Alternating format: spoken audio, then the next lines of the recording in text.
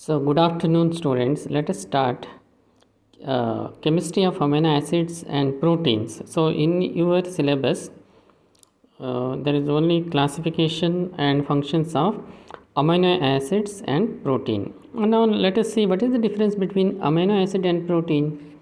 Proteins are made up of amino acids. So, what are amino acids? Amino acids are compounds having both amino group and carboxylic group.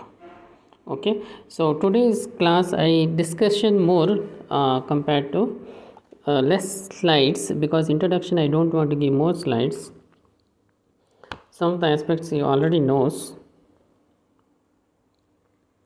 Okay.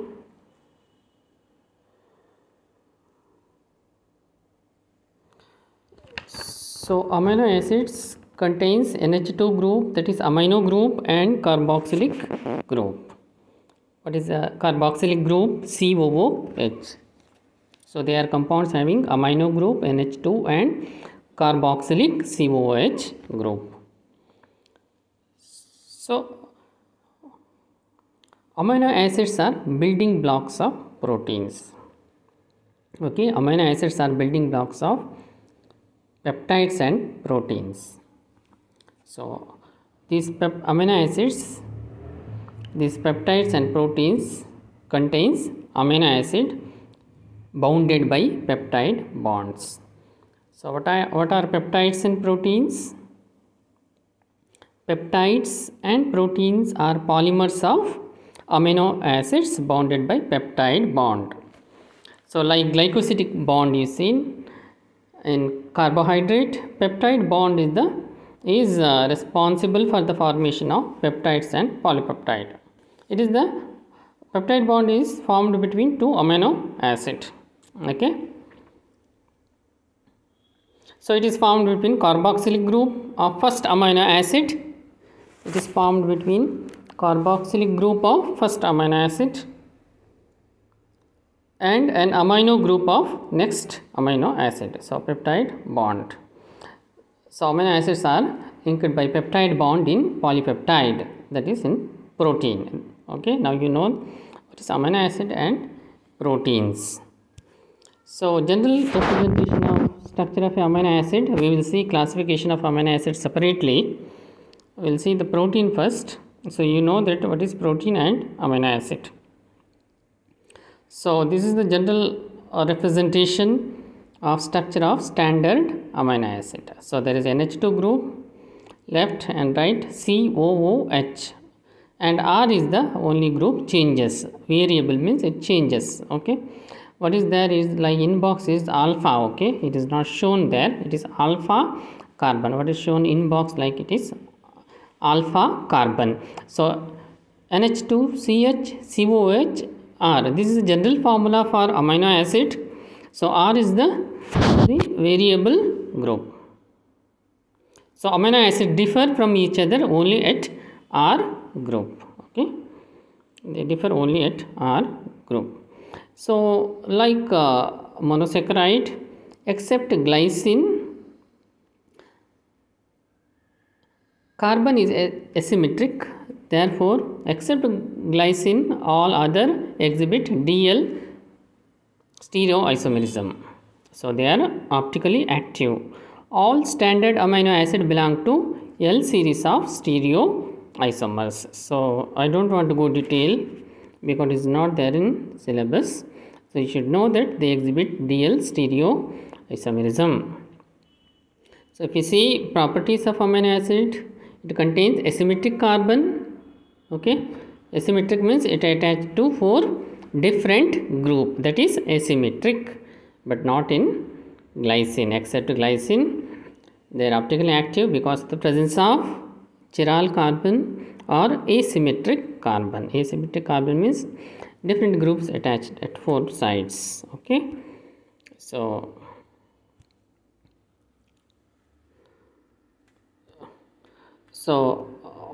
these asymmetric carbon, because of that there is optical activity, ability to rotate the plane polarized light either right or left, dextro or LEVO. All amino acids are optically active except glycine. Okay, except glycine. Now let us go for functions of proteins. First, how proteins are classified based on the how proteins are classified. We will see also how amino acid classified. So this is there in your syllabus, classification of amino acid and protein. Okay, so proteins, they present all over the body. So they have diverse nature of protein. The diverse nature of protein makes them act as enzymes. You know that enzymes are protein.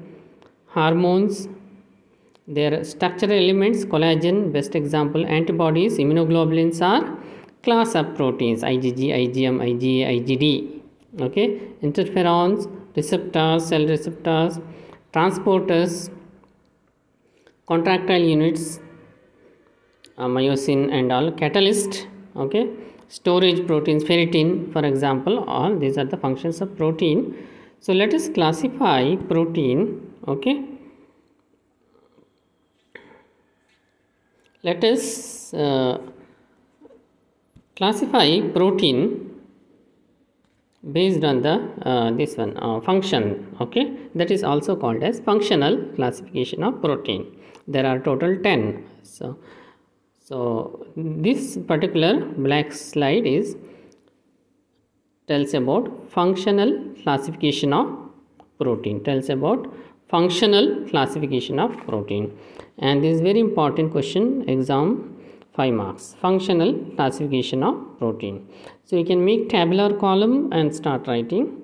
So functional classification, proteins as catalytic protein, hexokinase, pepsin, they catalyze the reaction, hexokinase. Okay, glucokinase and hexokinase present in the tissue, they catalyze the conversion of glycogen to glucose. Okay, or pepsin present in the digestion of protein. Structural protein as keratin of hair, and nail, also collagen of bones and tendons, example for structural protein. Third one is contractile protein, which is required for muscle contraction, actin and myosin.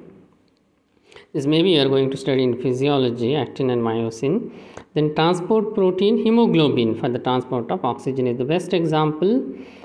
Heme and globulin, hemoglobin is required for the transport of oxygen. It is a compound chromoprotein. Hemoglobin is a compound chromoprotein. Okay, it's a compound chromoprotein. So transport protein, best example is hemoglobin. Also transferrin for the transport of iron. Okay, so that is the 4 classes of functional classes of protein. Fifth one is membrane transport protein, sodium potassium ATPase, glucose transporter across the cell is the example. Next is hormonal protein, mainly regulatory hormone. Insulin is a protein, so if you take insulin directly orally, it get digested because insulin is protein. Even growth hormones, okay, hormones, all peptide hormones are protein. There are 2 types of hormone, steroid hormone and peptide hormone. So insulin is a peptide hormone, so it is protein. So these proteins also hormone, that act as hormone. Example, best example is insulin. Okay, insulin is the best example. Okay, storage protein, ferritin for the storage of iron. Okay, ferritin is for storage of iron, is a storage protein. So protective function, defense mechanism, mainly what are those? Immunoglobulins. As I told before, antibodies, immunoglobulins. Immunoglobulins are class of proteins, class of antibodies which involved in antigen antibody reactions. They are class of proteins, IgG, IgM and all. So protective function in the defensive mechanism. Okay. Ninth one is clotting protein, mainly fibrinogen, prothrombin, okay, which is required for coagulation of blood, clotting protein. Example, fibrinogen and prothrombin. Receptor protein, last one, hormone receptors. There are various hormone receptors present in the cell membrane is example. Okay, let us repeat in brief. So, functional classification: catalytic protein, hexokinase, structural protein, keratin of hair, contractile, actin, myosin. We can give example: transport, hemoglobin for the transport of oxygen, membrane transport protein, glucose transporter, hormone, insulin is the example, storage protein, ferritin required for the storage of iron, protective protein is immunoglobulins, class of proteins required for defense mechanism, clotting protein, prothrombin is the best example, receptor, various hormone receptor present in the cell membrane. Okay, so this is the 10 classification of protein based on the function or functional classification of protein. Now let us see classification based on the shape. Okay, before functional classification total 10 are there. Now classification based on the shape: globular, round or oval. Okay, round, oval shape. Fibrous is elongated. So globular proteins also there. Fibrous is elongated proteins. Spherical or oval means globular. Example, best example is albumin. Okay, globulin, myoglobulin, which is present in the blood. Okay, so because of the shape, globular proteins more water soluble than fibrous protein. So fibrous, they are elongated shape. Collagen is the best example. Elastin, fibrinogen. Okay, so based on the shape, globular and fibrous. Okay, so classification of protein based on composition and solubility. So what are the types of proteins we have seen before? Functional classification, there are 10. Now based on the shape, okay, globular and fibrous. Example for globular is albumin is the best example. Globulin, albumin and globulin. Fibrous, collagen is the best example. Next, classification of protein based on composition and solubility. Okay, simple protein, there are conjugated and derived. This is the third classification. Okay, third classification. Okay, simple, conjugated and derived. Okay, so simple protein, they contain only amino acids. Okay, they contain only amino acid linked by peptide bond. Okay, so sometimes they contain small quantity of other substance. So they are subclassified into globular, again fibrous. So globular proteins, spherical and oval in shape. This is another type of classification, that is all. Okay, this is another type of classification, that is it. So globular proteins, they are spherical or oval in shape. Okay, so albumin soluble in water. Under globular, albumin is there, soluble in water and coagulated by heat. Serum albumin example. Ova albumin means egg albumin. Globulin, serum globulin is the example. So under globulin, albumin, globulin, protamine is there. They are soluble in water and not coagulated by heat. Sperm protein is a protamine. Prolamins, they are insoluble in water and soluble in alcohol. Zein of corn. Okay, and gliadin of wheat, it is a cereal. Okay, so globular, albumin, globulin, protamine, prolamine, glutenin, okay, which is present in the rice, oraisin. Oryza sativa is the name of the rice. So oraisin is glutenin. Okay, so one more is glutenin of wheat. Okay, these are the example for simple protein.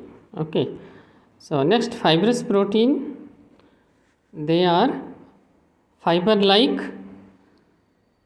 in shape and are not digested. They are not digestible, so insoluble in water. Okay, so collagen is example for fibrous protein. Under shape also we discussed it, same thing. So most abundant protein in the body, collagen, required for the structure. Okay, collagen, most abundant protein in the body.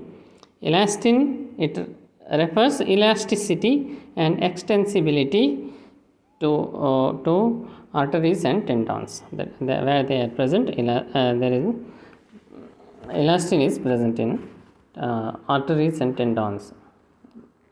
That is why there is elasticity and their extensibility property. Then fibrillin, fibronectin and laminin. Fibrillin is located in microfibrils. Okay. Next, keratin, mostly seen in hair and keratin's nail. Okay. So these are the some of the examples for fibrous protein. So I repeat, just functional classification there are 10. Okay, we have seen already 2 times. Based on the shape, globular and fibrous. Globular, protein, albumin, globulin, fibrous, collagen, elastin, and example. So classification of protein based on the composition and solubility: simple protein, conjugated, and derived. Simple protein means they mostly contain amino acid and small amount quantity of other substance. Under simple, again globular comes, so no confusion. So globular protein 4 we can say: albumin, globulin, protamine, prolamins, and glutenins. So fibrous, fiber-like shape, collagen, abundant protein, elastin, arteries and tendon, fibrillin, fibronectin, and laminin. Keratin present in the hair or nail. Okay. So that is it. We stop here. We will continue the classification of protein in the next class.